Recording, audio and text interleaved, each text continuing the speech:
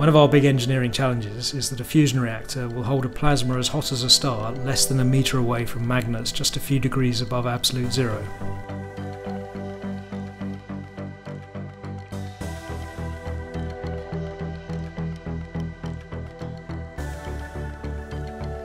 The kind of temperatures that occur in a fusion reactor are actually hotter than the temperatures in a star, but in such close proximity to things that are near absolute zero.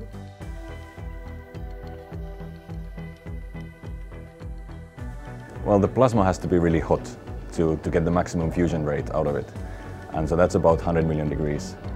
And then again, the magnets, to optimize their operations, have to be really cold, around 20 degrees Kelvin. The magnets have to be cold because they are only superconducting at fairly low temperatures. And even if they would be superconducting at higher temperatures, we'd still like to operate them at around 20 Kelvin to optimize their performance. Demonstration tokamaks like ST40 can be made of copper. They can get pretty high levels of magnetic field, but only for a couple of seconds at most, because the conductors, which are just copper, they're resistive, so that when you put current through them, they heat up.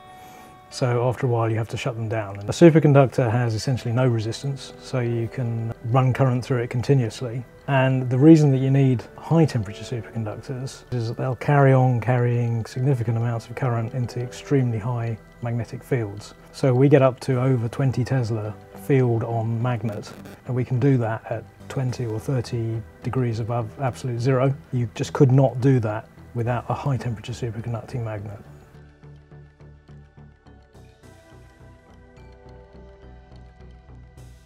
So here are the three different temperature scales, and you can see that Kelvin is an absolute temperature scale because it starts from zero at the absolute zero.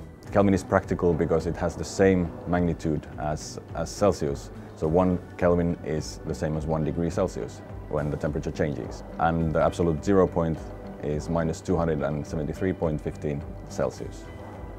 How do you achieve that massive difference? You've got 100 million degrees, and then a few centimetres later, a few degrees, 20 degrees. There you see our plasma. The center part is the really hot part of the plasma, and then it cools down towards the edge, which is plotted there with the orange line, and that confines the temperature inside the plasma. Magnetic field is a good first shield between the hot plasma and the cold magnets. So confining the hot plasma and not letting it touch anything shields already the first wall components from the temperatures that we have inside the core plasma. So we have the 100 million degrees in the very core. We have a gradient already inside the plasma, and then the walls can be as low as a couple of 100 degrees, or in ST40 even lower than that.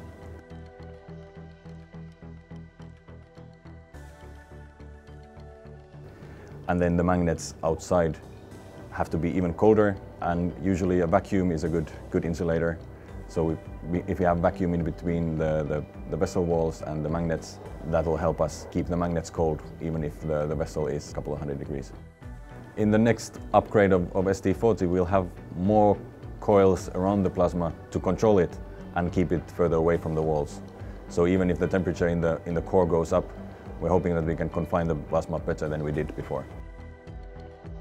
So with a series of layers and good engineering design and use of vacuum, you can achieve an enormous temperature gradient in only a few centimetres.